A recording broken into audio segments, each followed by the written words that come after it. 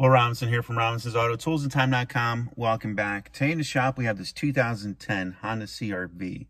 The customer states that the door locks just simultaneously just start going off, and it seems like it's from the driver's side. He had it at another shop. Supposedly they replaced the driver's door actuator, but the problem is still there.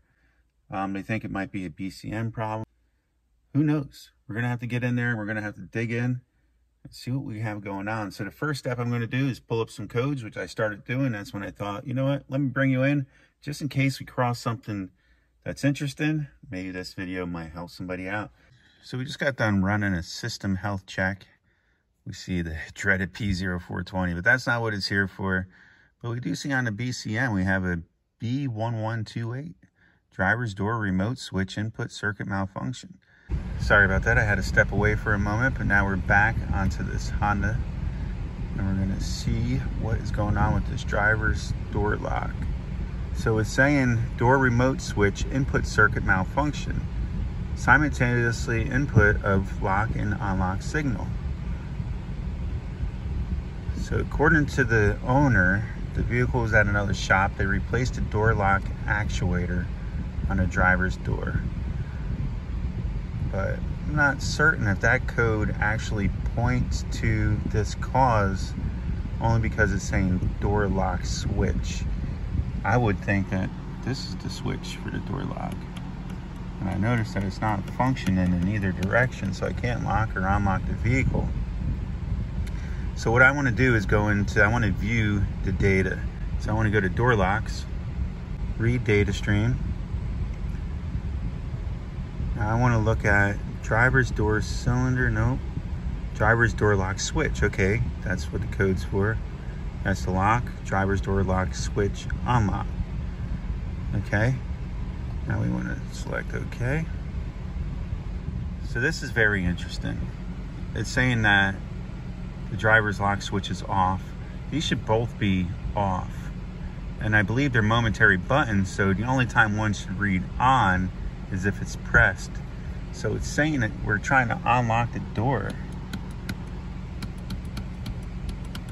So the unlock side is not changing state. So once the vehicle starts driving, it starts going crazy, because the vehicle, after it hits a certain threshold, like 10 miles an hour or something, whatever it might be, it's gonna try to lock the door. So what happens when we push the lock? Okay, now it changes state to on. So it's getting that input. However, it's saying that the driver is pushing this button. So something's going on here, and we got to narrow down why it's saying that it's always commanding to be unlocked. So our issue might be in that mechanism itself, or if this is a control module of sorts. I'm not certain, but we're going to dig into this door panel and we're going to find out. To remove this door panel, pop this cover off. There's a Phillips head screw behind here. Pop this little cover off here. There's another Phillips head right down here. There's one more access spot. Pop that open. Phillips head screw. Same here. Pop that cover out. Phillips head screw. And then you just pull it. It's just pop tabs.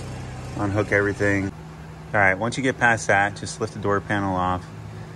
Pop this inner portion off. It's just a couple clips. And then unplug the switch.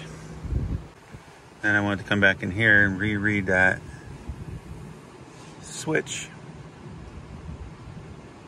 Okay, now we're showing both off. This is what I expect to see.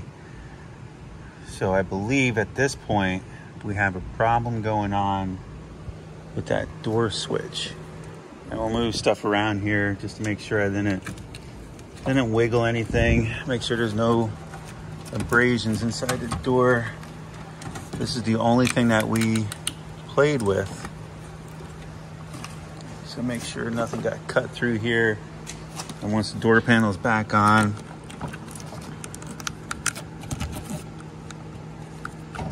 we start rubbing again. I'm not seeing anything. What I'll do is I'll pop this off. We'll take a quick look. Everything looks good.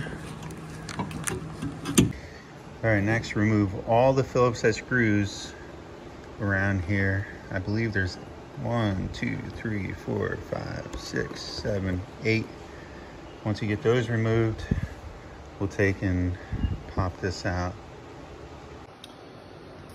Okay, you'll see. All right, then what you'll have to do is just pop all these plastic tabs with a screwdriver or a non-marring tool. And you'll see they'll all pop out, and then there's one more clip behind here you got to pop out. And then you just remove it, and then you'll have 4 Phillips head screws. You will remove them, and then you can take and remove your control.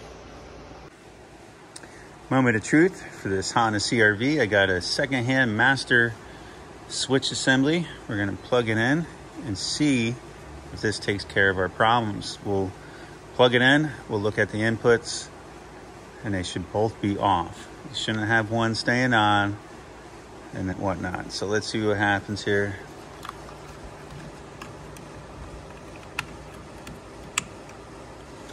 Fingers crossed. Read data stream. Oh wait, I'm gonna put the key in the ignition, that would help. Driver's door lock switch lock. Driver's door lock switch unlock. Okay.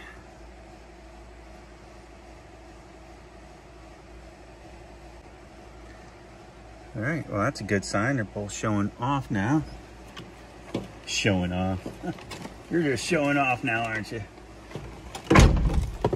All right. Let's see what happens. And before I would turn the key on and the door locks would go crazy. Notice how they're not going crazy anymore. All right.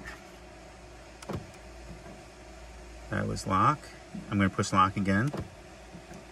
You see the switch. Now I'm going to go unlock. Oh yeah, let go. Unlock again. Perfect.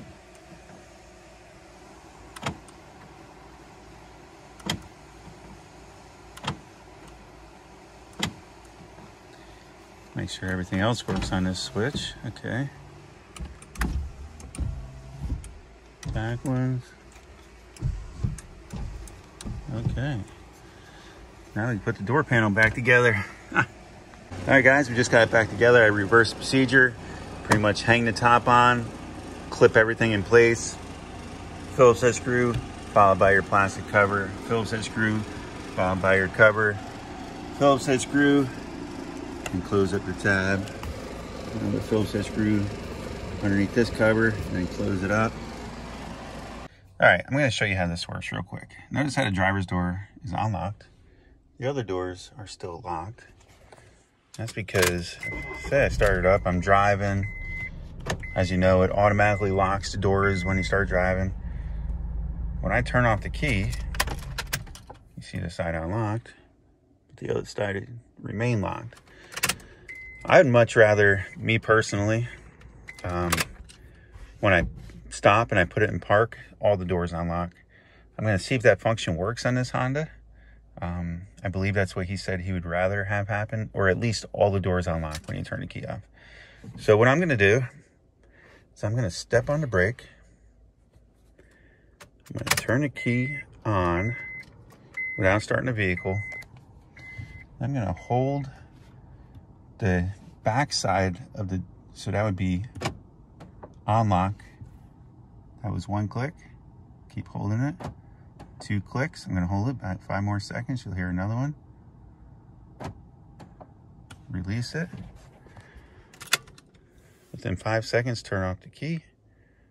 And I believe we just set it, but we're gonna find out. So let's lock all the doors.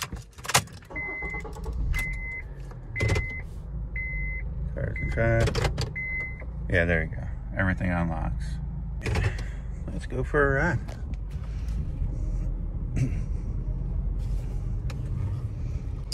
All right, all doors are unlocked. Start driving. All doors just locked. Perfect. I'm gonna go very far. Pull it in here. We'll park it. We'll see how this is working. All right, pull it in here.